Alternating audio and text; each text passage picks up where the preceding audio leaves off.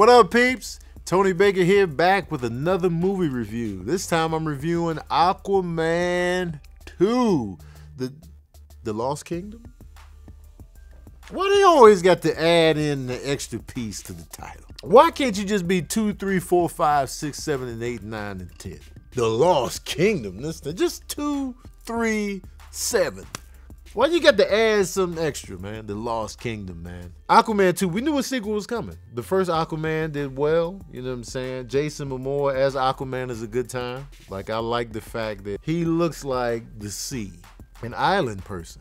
Like a person of the sea, like, you know. I think he's a great fit for Aquaman. And the first one, I remember the first one being a pretty good time. I remember enjoying it. There were some dope scenes. I remember an action sequence outside of the water that was really dope to me when they was running on the rooftops and stuff like that. Now, there's some controversy about Aquaman 2 because of Amber Heard being in the film. Now, a lot of people are like, why is she still in the film then, man? We standing firm 10 tones down. She shouldn't be in the film no more. And so she's still in there, but you can tell they tremendously cut her role down. She was just like, hey guys, and she holding the baby, what you want for dinner, quietly on the side. She's been relegated to just like the girlfriend kind of.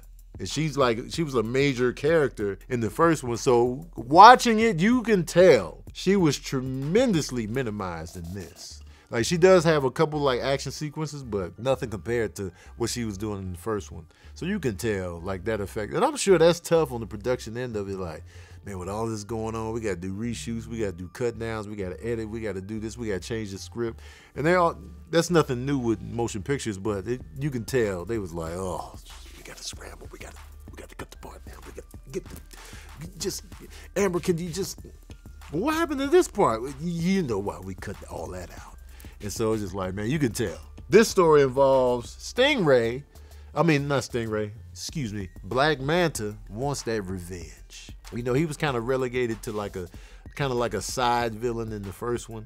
But he has a vendetta against Aquaman, like, yo, man, you killed my dad. So I need my lick back. I need you to feel this.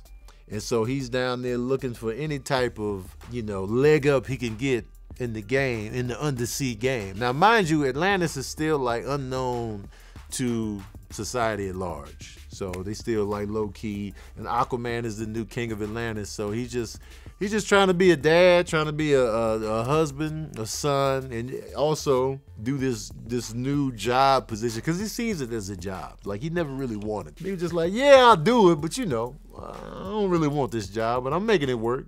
Balance and, you know, trying to do all that. And so that's where we end up in this movie. Black Manta finds this scepter that gives him, you know, special powers, and so he finds this like lost kingdom down there where he finds this scepter. So now he's got a leg up in the game. He can fix his costume. He can, you know, where did they get the money though? Where are they getting the money for these undersea vessels to be able to withstand the pressures of the ocean and just be down there as regular humans? I get the Atlanteans, like they're literally, the physiological setup is built for them to be swimming down there and existing and talking and having meetings. How you having meetings underwater just talking regular? Like, you know, I've been in the swimming pool, I'd be like, ain't no bubbles coming up mid-sentence. What? And it's going up. Like, the words you're saying is going up to the surface. Like, how are you just down in the ocean chilling? So y'all mean to tell me we gotta do this for the, nah, man. Nah, we staying hidden. Like, y'all just talking regular. Like, water isn't between you and the other person. I can see you talking close. You're like, I wanted to see the. So basically, you know, they end up in a situation where Atlantis is in peril. There's some like climate shift on the surface world. And once this lost kingdom is awakened, like, you know, all shit hits the fan. And Aquaman is like, yo, I mean, we can reveal ourselves to the humans and help them out. We got some of the technology and some of the capabilities here to help the surface world, but they like, nah, man, we ain't a part of that, man. We down here, let's stay down here. So he he's at odds with the council, the council. And so this situation happens and Aquaman needs some help. So he goes to recruit his brother from the first film that they had to imprison because he was doing too much. He has to recruit the help of his brother, played by Patrick Wilson. So he has to bust him out of jail low key without other people knowing that it was Aquaman that busted him out of jail. So you got to do the covert escape plan, type of situation. They got to join forces to be Black Manta and his crew before they just wreak havoc and unleash this thing on the surface world that mutates, creatures. So now you got giant rodents and giant insects and all kind of giant fauna that eats said insects and other stuff. So that could be scary. Like, oh, everything's giant now? We got giant grasshoppers after? So, and mind you, Nicole Kidman is back. Small, minuscule role. I'm like, that's Nicole Kidman, man. She won an Oscar, been nominated for 17. She been at AMC theaters talking about the movies. And I feel like she was just in this on the side as well.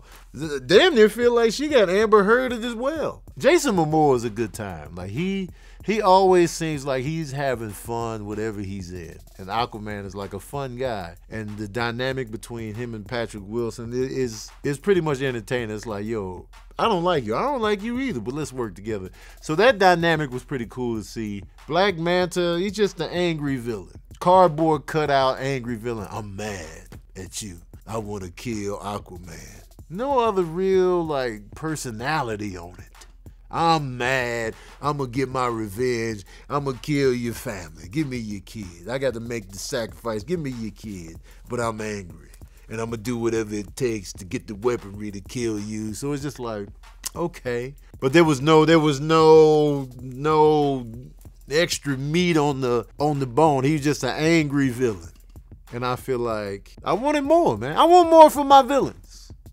And for me in comic book movies, the villains are very important. Are you going to be a cardboard cutout? Or are you going to be cut and dry? I just want to do this. No personality. That's where you lose me. You get ding, mad saxophones if you're not a compelling villain. That's the problem we got into. Is it's like, I like the dynamic between Aquaman and his brother. And that was very crucial to the entertainment piece of it. But other than that, like the fight with, Black Manta, I was just like, all right, you know what I'm saying? That's whatever. So the action sequences never really excited me. I wasn't on the edge of my seat. I was just watching it. And then like Cam said, behind the cam, he was like, Born to Be Wild. How many times we gonna play this song? We get it, you trying to make Born to Be Wild the theme song for Aquaman. But we've heard Born to Be Wild 50, 11, 800 million times in other movies. So it's just like, couldn't y'all cook up an original piece for Aquaman? Or just play it once. We know he's wild. His hair is long. He be doing this. He's a good time. Tongue out. But Born to Be Wild, how many times we playing it? We know he wild. He Aquaman. He was a free spirit. Born to be wild. Born to be wild. All right, man. Anyway, man, forget all that. Y'all want to know the smooth jazz review of Aquaman 2? Well, here it is. Oh, yeah. I'm giving Aquaman 2 2.5 saxophones out of 5. Like I said, I like Jason Momoa as Aquaman, and I like the dynamic between him and his brother, and that's the strongest element of this movie. But other than that, I was just looking at stuff. There was no urgency. There was no, you know what I mean? It was, and the villain's vendetta, it was just too simple. And if you're gonna have a simple vendetta like revenge, because revenge is always a good time for a plot device. But if you're gonna have a simple vendetta, you gotta make the villain juicier. In his personality and in the way that he moves, whatever that may be, you gotta make the villain juicier if you're just gonna have a basic revenge storyline for him. At least make his personality pop. Just a boring, I'm gonna get my revenge. What else you gonna do? That's it, just revenge. Bye. All right, y'all, that's my review of Aquaman 2. Let me know what you thought of the movie in the comments section below, man. And also, when it comes to DC is on the struggle. I want to know, outside of the Christopher Nolan Batmans, outside of that, I want to know your top 5. You know what? I'm going to do top 3 because I feel like they don't have that many. What are your top 3 DCEU movies? What's your top 3, man? Let me know. I'm curious to know what are your favorite 3. I know you're going to have probably the Zack Snyder 18-hour Justice League in there. You probably have Wonder Woman in there. And you might have the first Aquaman in there. But let me know. I want to know your top 3. Don't forget to like, share, and subscribe. And as usual, we out here.